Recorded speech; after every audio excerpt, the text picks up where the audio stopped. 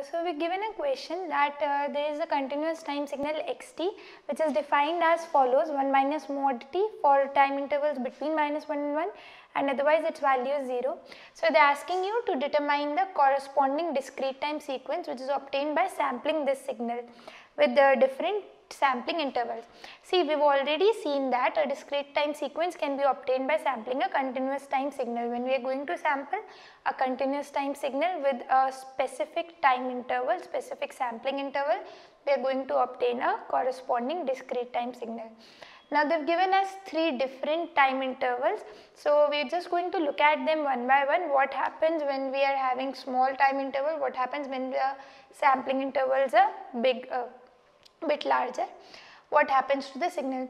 So first we are going to plot this signal xt in continuous time domain, then we are going to look at its corresponding discrete time signals. So I am going to just substitute values of t here in the signal and obtain the values for xt. The signal is having value 0 for all the time intervals except for between -1 and 1. So the signal is going to lie only between -1 and 1, elsewise it is going to be 0, going to have 0 value. Now when we are having its value between -1 and 1, just if I put the t as -1 here, I am going to obtain 0, which means that value of the signal at -1 is going to be 0. As I keep on moving towards t is equal to 0, when I keep on increasing values, suppose I am putting t is equal to 0.25, then minus 0.25, but since there is mod here, so I am going to have 1 minus 0.25, which is 0.75. So somewhere near here value is going to be 0.75. At t is equal to 0, value is going to be 1. For t is equal to 0.5, value is going to be 0.5, and so on. So if I just join all these points, I am going to obtain the corresponding signal. Okay. Now this similar process I am going to repeat for positive values of t. Just going to put t is equal to 0.25, 0.5, 0.75, and I see that I am going to obtain a graph something like this. Okay. This is how this xt is going to look like. These are the intervals.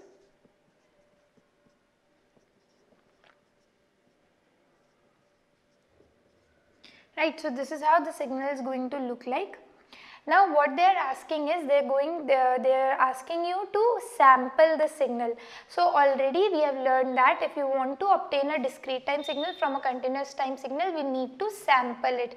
When we are going to sample the signal using impulse train, using some impulse signals, then we can obtain a discrete time sequence. Now in first part they are asking that the sampling interval is 0.25 seconds, which means that I am supposed to take samples of the signals at an interval of 0.25 seconds each. First sample of the corresponding signal is going to be at 0.25, next 0.5, then 0.75 and 1.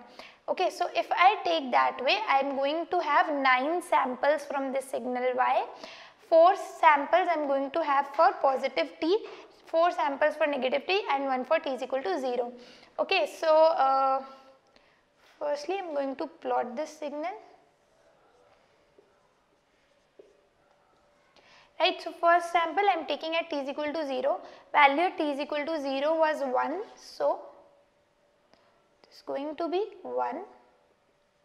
Next sample is going to be at 0.25. Since sampling interval is 0.25 seconds, first sample is going to be at 0.25.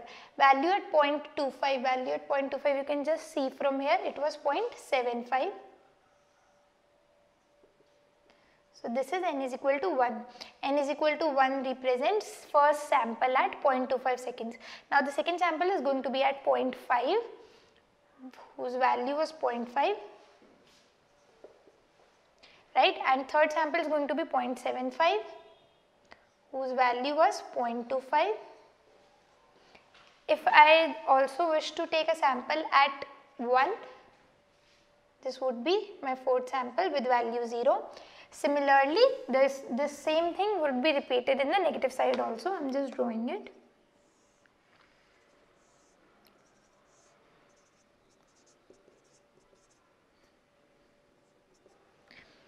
right? So this is how my discrete time signal corresponding to this signal is going to look like. Fine, see now there are 2-3 ways to continue this question.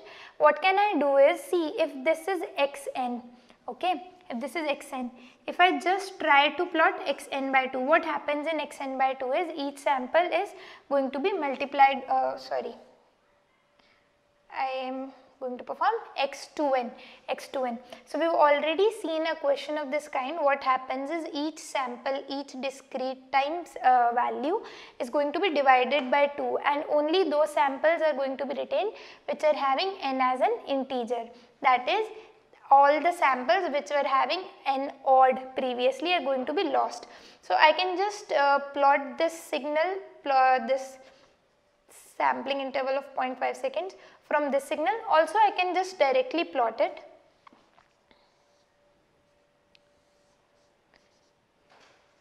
So what happens here is, see, first sample I am going to take at n is equal to 0 only, t is equal to 0, which is going to have value as 1. Now first sample that I am supposed to take is at t is equal to 0.5 second, t is equal to 0.5 second, value is 0.5. So this is the sample at n is equal to 1 and n is equal to 2, which means t is equal to 1, sample is 0, right. Similarly on the left side,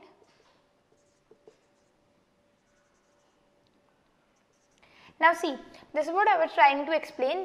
The shorter the sampling interval, better is the information retained by the signal. Here the sampling interval was 0.25 seconds, so I had a lot of samples. Even if I want to reconstruct my continuous time signal from this data, I can do this because the sampling interval was small and I had a lot of samples. But as I increase the sampling interval, now as the sampling interval has become 0.5 seconds, number of samples have become less, okay. These are a very few samples. It would be very tough to reconstruct this continuous time signal from these number of samples. So smaller the sampling interval, better the reconstruction of the signal is possible. Now for the last option, if you see, I can just represent this signal as or sampling interval of 1 second. So now what happens is, first sample I am going to take at 0 of value 1. Now the first sample occurs at sampling interval of 1 second, that means here n is equal to 1 with value 0. Similarly at n is equal to minus 1 with value 0. So you see here we are only having a single sample. Since we have increased the sampling interval, we are having only a single sample. So reconstruction of signal using this single sample is of course very tough. So that is how you are obtaining a discrete time signal from a continuous time signal. Okay, so now just look at this question. They have given us two discrete time signals x1n and x2n, and they are asking you to perform some operations on these signals, addition, multiplication of signals, and they are asking you to obtain these three signals. So we are just going to look at all the parts one by one. Firstly, I am looking at y1n. So to obtain y1n, what they want is that you just add these two signals. Now see, this signal was having samples from n is equal to 0 to 6, okay, and this signal was having samples from n is equal to minus 2 to n is equal to 3. Now when we are adding these two signals, what happens is, whenever there whatever point of time, whatever n value, both of them are having samples, those samples are going to get added. Okay, so this is just like union, okay. All the combined signal y1n is going to have samples from minus 2 to 6. It is going to have samples at all the points where these signals individually had samples, and whatever point of time they both had samples, they are going to get added. Fine. So what's going to happen is, this signal had a sample at minus 2, no, so this had value 0, but this had a sample at minus 2 of value 2. So in y1n, when we are adding these signals, there is going to be a union of these signals. So we are going to have a sample at minus 2 of value 2, right, value minus 2. minus 1 also, this did not have a sample, but this had a sample of value minus 2. So again you are going to have a sample at minus 1 of value minus 2. Now at n is equal to 0, this signal had a sample of n value 1, this signal had a sample of value 3.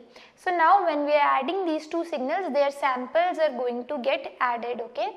This one is going to get added to this 3 and we are going to have a sample of value 4.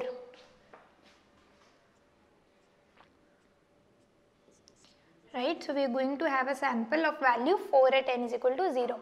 Now at n is equal to 1, this had a sample of value 2 and this had a value of sample of value 2 again. When you are going to add both of these, there is going to be a sample of value 4 at n is equal to 1. Sample of value 4 at n is equal to 1. Now look at n is equal to 2, sample of 3, sample of 0. So combinedly we are going to have a sample of value 3 at n is equal to 2. At n is equal to 3, this did not have a sample, but this had a sample of value minus 2. So we are just going to have this minus 2 here. Similarly, for n is equal to 4, no sample, no sample. So combinedly also they are not going to have any sample. Now this signal does not have any samples further, so just these two samples of the signal are going to come as it is. There are two samples of value 2 each at n is equal to 5 and n is equal to 6. So this is how after addition of these two signals the combined signal is going to look like. Now if I want to represent it as a sequence of number, how am I going to write it?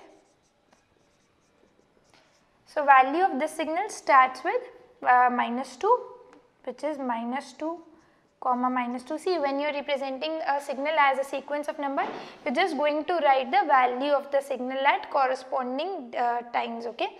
Signal started at minus 2 and the value was minus 2, again minus 2, at 0 value was 4. Since this is the sample at n is equal to 0, I am going to put an arrow which signifies that this was the sample at n is equal to 0. To the left are the samples of negative n values and to the right are the samples of positive n values. So this is a sample at n is equal to 0, at n is equal to 1 sample is 4, 3, minus 2, 0, 2, 2. So this is how we are representing this signal as a sequence of numbers. Now look at the second part. Second part asks you to just multiply each of this signal, just multiply this signal x1n with 2. Now see, since this constant 2, this 2 is not inside the argument, that it is not multiplied with n. We are not doing time scaling, we are not performing time scaling, this is just simple multiplication of signal. So what happens is every value, every sample of this signal at whatever n values it was occurring previously, it is going to occur at the same n values, okay. But just its value, that is, suppose if the sample at n is equal to 0 was 2 previously, now it is going to become 4. We are just going to multiply the values of samples by 2. Okay, there is going to be no change in this n axis, right. So when you are going to multiply this x1n with 2, what happens? Samples are going to remain same, that is, they are going to occur at similar n values now.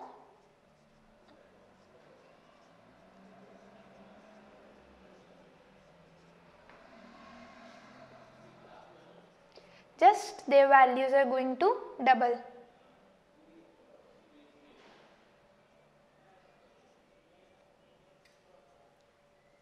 Right. So sample at 0 was previously 1, now it is going to become 2.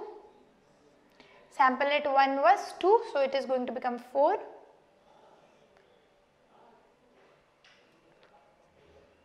Okay. Sample at 2 was 3, which would now become 6.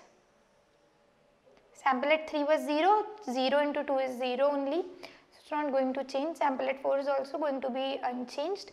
Sample at 5 was 2, which would now become 4, and sample at 6 is also going to become 4. So this is how y2n is going to look like. If I want to represent it as a sequence of numbers, this is how I am going to write it.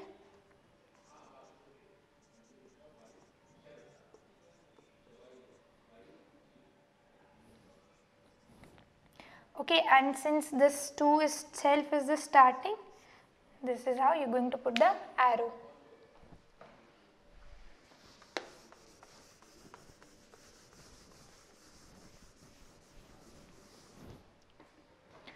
Just look at the third part now.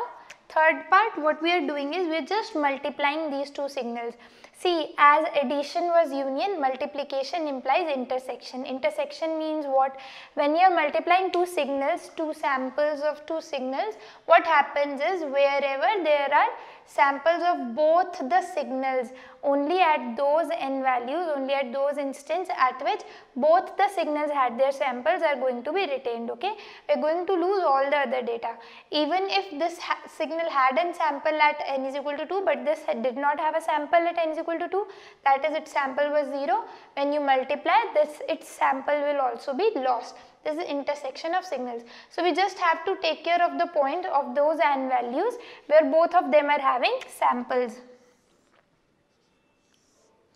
So just look, -2, -1, this signal did not have samples, so its samples are also going to be lost.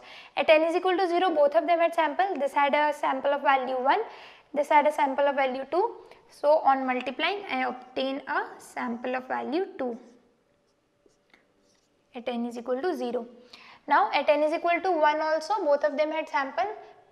This had a sample of value 2, this also sample of value 2, which makes equivalent to be 4. At n is equal to 2, this had a sample of value 0, so its sample will also be lost because 2 into 0 is going to be 0. Now at n is equal to 3, its value was 0, multiplied by something 0. Similarly at n is equal to 4. Now since this does not have any samples further, so this is it. This is how y3n is going to look like. If you just want to represent it as a sequence, you are going to write it as 2, 4. Fine. So this is how we are performing operations on discrete time signals.